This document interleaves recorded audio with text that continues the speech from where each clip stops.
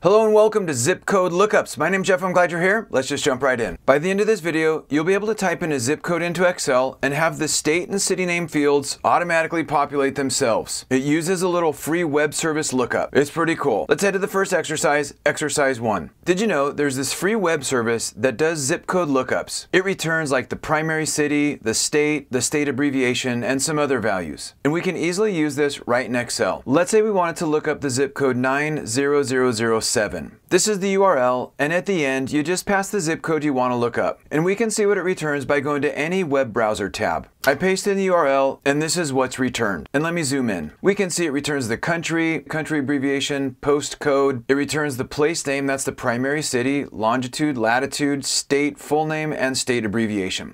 And we can pull this right into Excel with the web service function. Let's go back to Excel. Here we just go equals web service, and we could type in a URL enclosed in quotes, or we can just point it to the cell value in B6. Close function and enter. And as you can see, this returns the same thing that our web browser returned. But what if we wanted to let the user type in the zip code in a cell? Well, that takes us to the next exercise, exercise 2. Here we want to allow the user to type in a zip code in C6, and then we want to use the web service function to do the zip code lookup. Equals web service.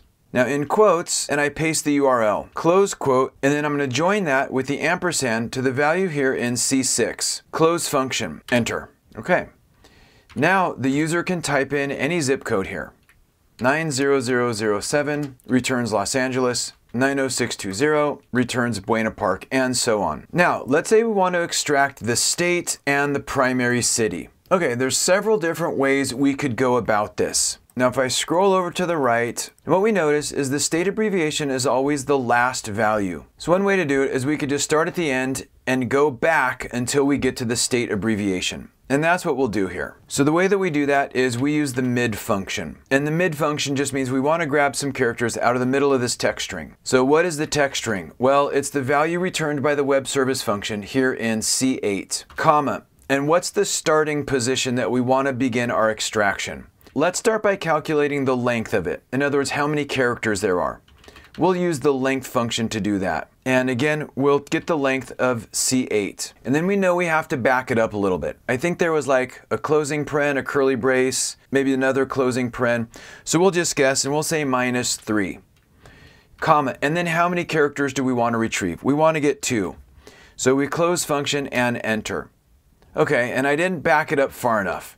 So let's go with -4, enter.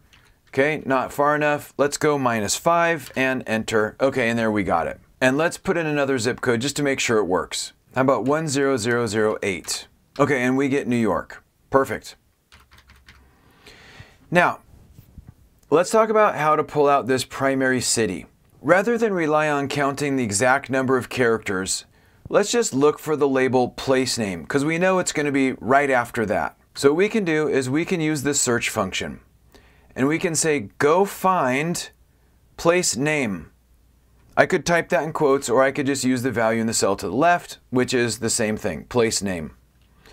Comma, within text, okay, so that just means within the value in C8, close function and enter. So this is saying that the label place name starts at the 95th character. So I actually don't want to start my extraction there. I need to bump it to the right a little bit. How many? I don't know. We'll take a guess that it's about 1, 2, 3, 4, 5, 6, 7, 8, 9, 10, 11, 12, 13, 14, maybe 14. So we'll take 95 and then we'll add a little offset of, we'll call it 14, and we'll adjust that if needed. Okay. And now we need to know when to stop that extraction. So let's just look for the word longitude and then we'll back that up a little bit. So once again, I'll use the search function to go find, and I could type in longitude enclosed in quotes, but since I have it here in B12, I'll just use that. Within text, that's C8, and close function and enter. So it's saying it found the word longitude at the 126th position. We actually want to back that up a little bit. I don't know exactly how much, but we'll just for now subtract, call it 3, and we'll see how close we get. Okay, so now we have the starting and we have the ending. So let's figure out the primary city. Once again, we'll use the mid function. And the text is the text here in C8, and the starting position is here in D11. comma, and the number of characters is the difference between our starting and ending position. So that's simply going to be the value in D12 minus the value in D11. Close function and enter. Okay, we got pretty close actually. I think we just need to subtract one additional value. So instead of backing it up 3, we'll back it up 4. Okay, and we got it. And let's test it out. 90620. And that looks like it's working well. Now, instead of having all these helper cells, let's combine all this logic into a single formula in the next exercise, exercise 3. Okay, so here we have our entry form. We're going to enter the name, address, and zip, and we want to automatically populate the city and state. So for now, let's use the web service function. I'm going to paste in the URL, close quote, join it with an ampersand to whatever the user typed in C8. Close function and enter. Okay, this is looking good. Okay, let's do the city.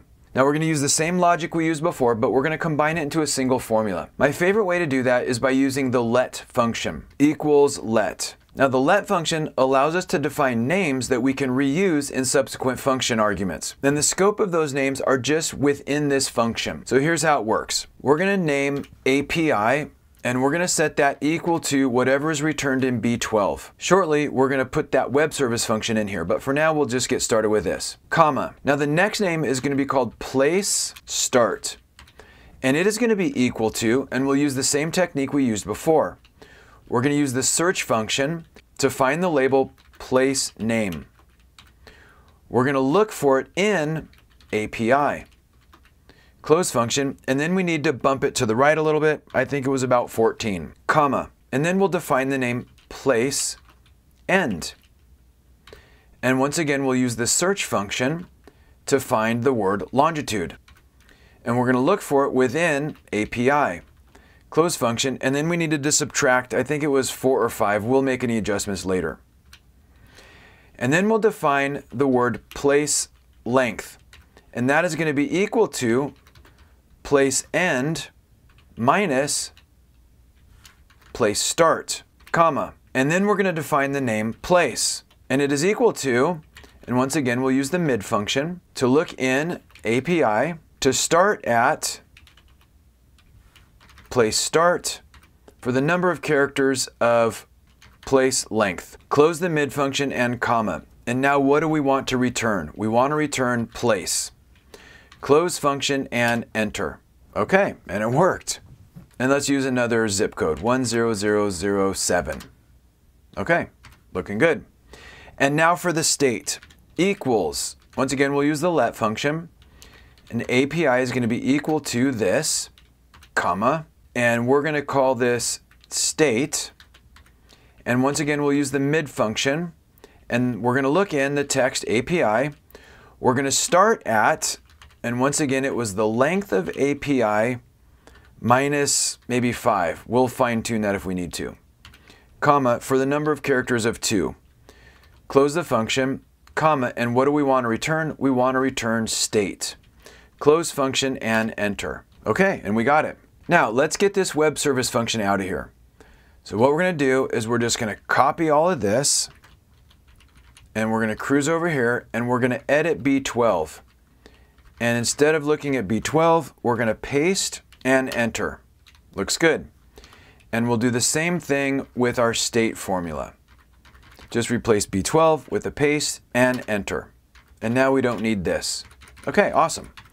So now we're cruising down here, we're filling out our little customer form here, and we have a zip like 90620, enter, and we get the primary city and the state. Okay, let's test it out with another zip code. How about 01101, enter. Okay, and now we get some errors, and why is that? Well, if we look at this, Excel is converting this number with the leading 0, and it's removing the leading 0. So all we need to do to fix this is convert this to text. And the way that we'll do that is we'll open up the Format Cells dialog, and we'll select text, and click OK. And now let's type it in again, 01101, enter. Okay, and now we got it. So that's how we can use the web service function to basically do a zip code lookup. However, the lookup database is not stored in our Excel file, it's stored online. And that's pretty cool if you ask me. Hope this has been helpful. Thanks for joining me. Have a great day. Hey Excel user, if you ever need to create summary reports, check out my Pivot Table for Beginners video. It starts at the beginning and shows how to store the data transactions in a table and then how to summarize those transactions with a pivot table report. I hope it helps unlock the incredible power of pivot tables. This video is a production of Excel University.